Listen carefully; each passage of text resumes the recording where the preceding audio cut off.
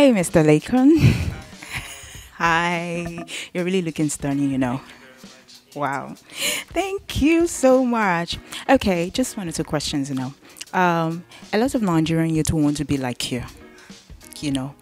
In this past days, everybody like Laycon, Laycon, Laycon, Laycon, Laycon. Everybody just want to like, I want to be like you. So, what's your advice to them?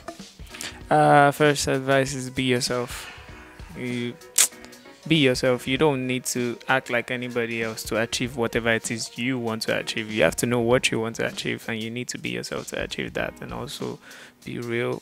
Try and study as much as you can about whatever it is you want to be, so you can know that you need to do more for yourself to get to that point. And also make sure that whatever it is you do, you're not doing it only for yourself. You're doing it for your society and people around you, basically.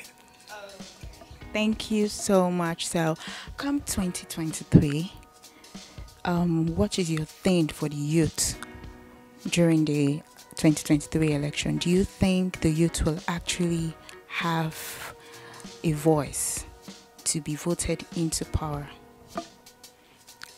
It's not about just the youths, because everybody's saying the youths need to go into it. The youths need to go into it.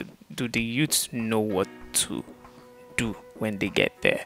So I think the first step is first educating ourselves first. I mean, 2023 is like 3 years from now, so you need to educate yourself first, and then you can know if you are capable of doing this. Not that you go there and also do the same thing. So it's not about the youths going into office. It's about everybody learning about what it is to be done.